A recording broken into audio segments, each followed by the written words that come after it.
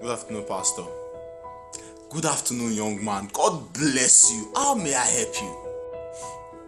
Sir, I actually came to confirm if your church can perform a funeral rite for my dog. I just lost my dog, sir.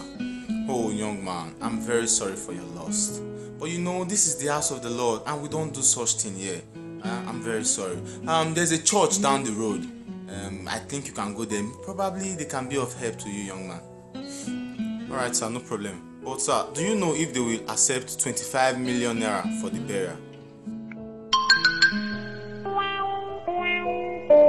Young man, you should have told me that your dog is a Christian.